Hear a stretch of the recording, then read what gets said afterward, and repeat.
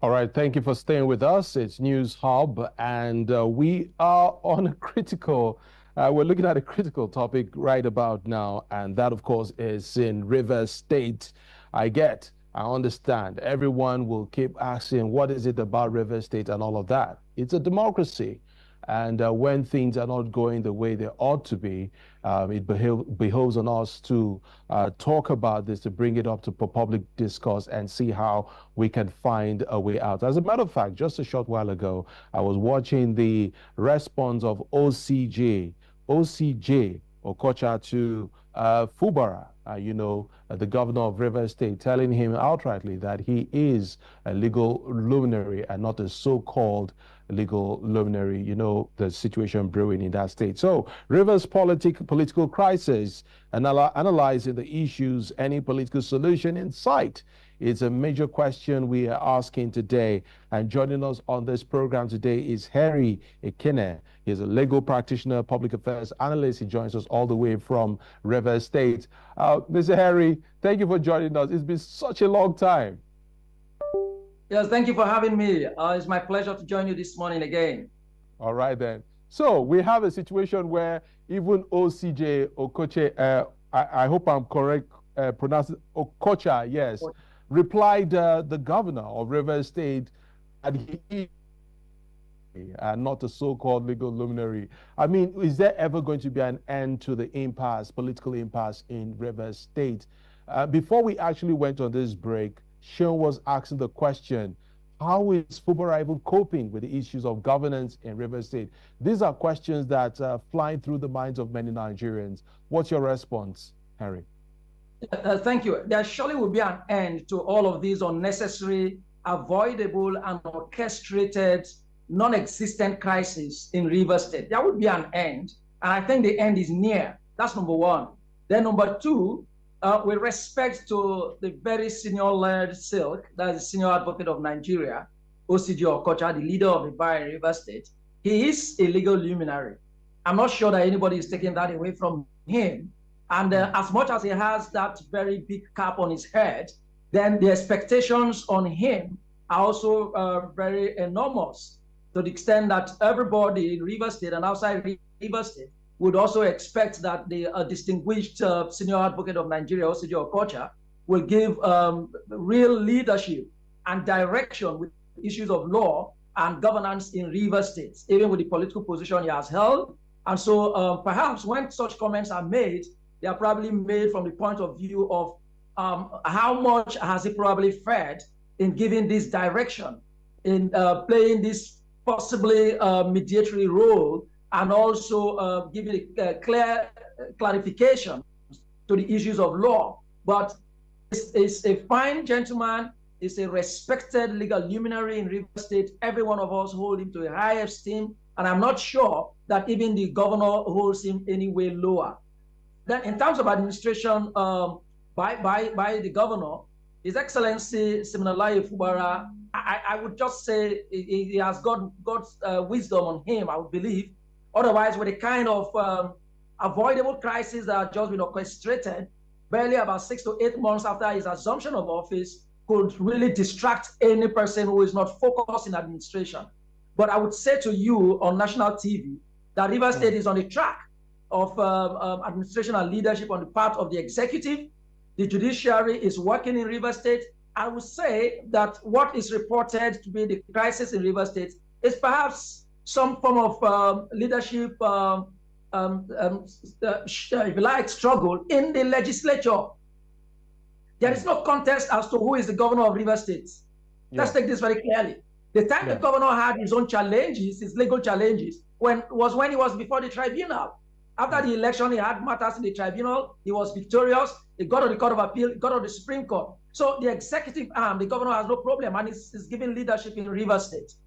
And I think administration, excellent. Projects, infrastructure, rehabilitation is going on. It is in the Rivers State House of Assembly. And I dare say, Section 90 of the Constitution of the Federal Republic of Nigeria established just one House of Assembly for each of the 36 states, just as it is in Rivers State. So we have one Rivers State House of Assembly. And the same Constitution provides for the seat of a speaker to be elected by the members of the House. So we have had a was elected in May or sometime in June, and the House was convened in June. And then that speaker never had any problem. He was the speaker. He wasn't even impeached. That is Right Honorable Martin Amegbule. Until sometime in December, he decided to leave the House. And he left the House with a disturbing, worrisome number of other legislators, 26 of them. Together with him, there are 27. I just say, my brother, that it appears this is a bit novel in not just political development in Nigeria, but to my study of political science and law. I am not sure I've read and come across such development anywhere in any legislature in the world, where this huge number, more than about 97, 98% of the membership of the legislative house leaving the house. So that's why it appears that many don't seem to understand, even lawyers. All right, Henry, so that we don't, Henry, sorry to interject. Sorry to interject. So just so we don't misrepresent the situation the way it is, we're aware of the fact that there is a judgment by the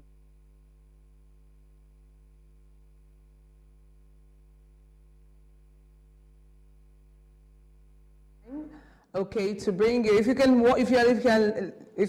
hear me, Henry, let me take you to where he was actually headed with regards to the fact that right now there's no gainsaying that people are saying that the House, the State House of Assembly in Rivers State is polarized.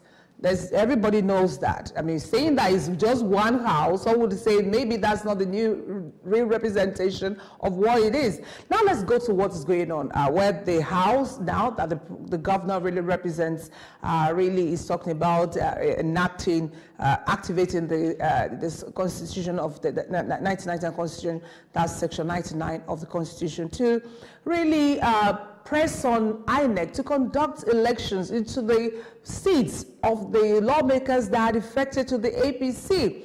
I remember that these 24 lawmakers are saying that they still have their seats in place. What impact is this having on, governance in Rivers State? That's the big question that we have on the show today.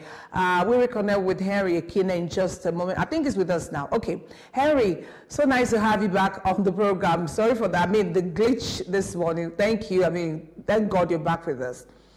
I was saying that anyone who says that the House, the State House of Assembly in Rivers State is not polarized may not just be saying the actual fact. We know what is going on. It's open. The whole world is watching what's going on in Rivers State. But the big question, and what Nigerians are really itching to know what's going on at the moment is really, as a Vita Oko-led, State House of Assembly, is really willing to go ahead and press for an election to fill up the vacant, now quote-unquote, seats of the lawmakers that defected from the PDP to the APC in the state. That's another discussion because the team, the group also has something to say in that regard.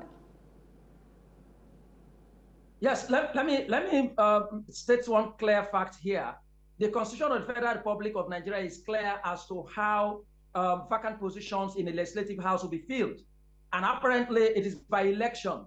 And that election is to be conducted by the Independent National Electoral Commission, established under Section 153 of the Constitution. It is not the responsibility of legislators in the Legislative House. That is the challenge we have in Rivers State. If it were a situation that the remaining members of the House of Assembly can by themselves appoint successors to legislators who have left office from the constituencies they represented, of course, we wouldn't have had this situation. We would have had a situation where Victor Oko-Jumbo and the other members of the House of Assembly who are remaining legitimately so would have just nominated members of the constituencies that those 27 members left, and then judge or someone swearing them in. But it's not like that in the legislature, in our constitution.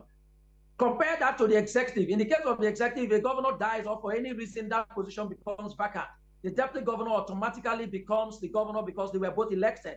That deputy governor, upon becoming governor, will nominate another person to be deputy governor who will be sworn in. But in the legislature, it has to be election. That is why in Rivers State, when 27 members left on their own, and apparently that's the position of the Constitution, that's the implication of their defection. Forget about whatever political interpretations and if you like, misconstruction that anybody would give, or for political interest, even the judiciary. I must say, even if I'm a lawyer, but I exempt the judiciary here because this matter has not clearly been given a definitive determination in any court, particularly the issue of defection and the effect of that defection.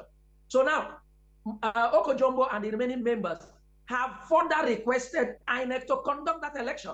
Recall that sometime in December 2023, Martin Ameule and his 26 other former colleagues left the River State House of Assembly by their own action. And by that, the seats were subsequently declared vacant by the Speaker of the House. Edison Ehie was later elected by other legislators who were left as members of the River State House of Assembly. And as the Speaker, pursuant to the provision of the Constitution, he declared those seats vacant and wrote INEC to conduct the election immediately and not later than 90 days. So the question Nigerians should be asking INEC is, why didn't they conduct the election more than even 90 days after the vacation of those members from the House? So when subsequently, even the Edison Ehie assumed an executive position, and in our Constitution, once a legislative member assumes executive position or is appointed into any executive office, he automatically loses his seat. So Edison Ehie lost his seat in the assembly. Just wait a little bit. I'd like to interject here, and that's the essence of this program today. All right. If indeed the man that's now been recognized by the governor to be in charge of the State House of Assembly, that Victor Okojombo, is indeed recognized by the governor, please. He is the legitimate Speaker of the Universal House of Assembly. Okay, all right. Okay. That's the way it is, right? But now, if he's in charge, and INEC is expected to conduct by-elections since December, and INEC is yet to do that, we are already in October 2024. What does this mean to the River people? I mean, you are a lawyer. If INEC is not conducting an election to fill vacant seats, and those people that occupy the seats are still referring to themselves as lawmakers, then what is going on in River State? It's unfortunate, a very unfortunate situation in River State. I think River State deliberately made to be a victim of a sort, and all of us, especially the constituents of those constituencies, the entire state anyway, are deliberately made some sort of victims in some politically orchestrated crisis. Now, but what is left is for the judiciary to be firm and upright.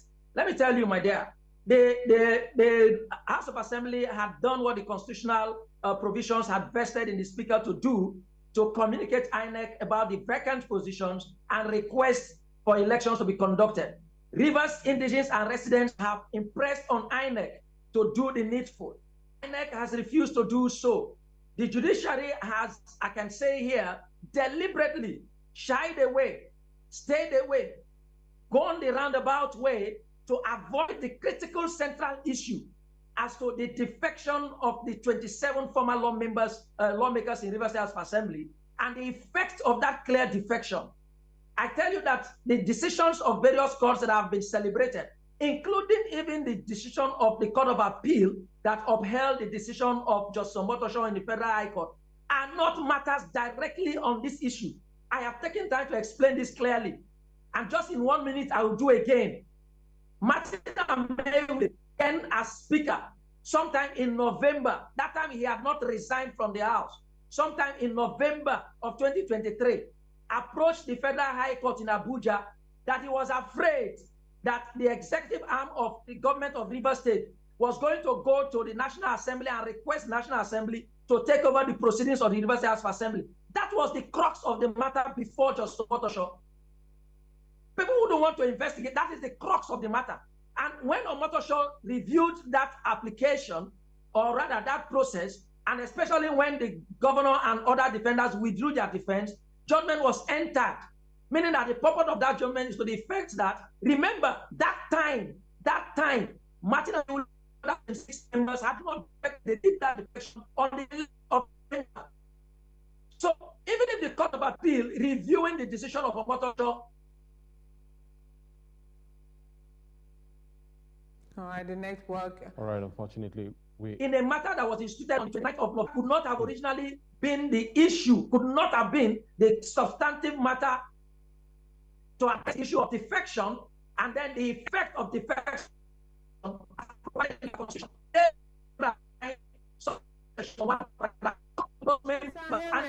We apologize. The network isn't friendly at all. I mean, the word's not coherent anymore. We know the line of thought that you are applying, but then not clear enough. Andona, I know that we have just about 2 more minutes on this segment. Let's see if we can get some closure here and there from Mr. Ekine till another time. What many Nigerians are asking is, Rivers State has been in the news. I can't remember in the last 4, maybe even 8 years, maybe 10 years, when Rivers State had not been in the news constantly for whatever reasons, across those times. But then in this situation where there's a sitting governor, the State House of Assembly does not have its full complement of representatives from the local governments across the state, and which some people would argue is really denying the people of Rivers State the dividends of democracy which they deserve. Mr. Henry Ekine, in closing, we have to go in just 1 minute. What do you see to be the way forward at this point in time? Is Governor Fubara really in charge of all of these? And do you think that INEC indeed would go ahead to conduct the by-election? From what you can see, you are in Rivers State already. Well, I think the way forward is for everybody to call on INEC to perform their statutory and constitutional duty of conducting election. That's number one. Then number two, for the judiciary, those judges that are entertaining the matters that were directly on the issue of defection and the effect of defection should come up with decisions. Let us know one way or the other. I said here just lastly, and I'll close by this, that the day the judiciary and those judges that are entertaining matters that are before them to the effect that, hey, XYZ persons have clearly defected from the political party that sponsored them into the Rivers House of Assembly and have announced that denunciation and their membership of another political party, then up to the Supreme Court. And the Supreme Court has already given a direction in this regard, that once that happens, that person has automatically lost his position in that house. The decisions are there. You don't even need a court to make a pronouncement. It is automatic by the provisions of the Constitution. What would happen usually is that in an event that anybody defected, the leadership of that house, the Speaker or the Senate President or the Speaker of the House of Representatives, does that declaration of the seat vacant, calls on INEC to conduct election. If the defector feels dissatisfied with that declaration of his seat vacant by the leadership of that house, it is he that will go to court and say the reason it defected was justified. It is that the court will review. But unfortunately, I know of 1, 2, 3 matters that are before the court, okay, and they have shied away. Some will just go on preliminary way and dismiss. Thank you, Henry Ekine. We have to go.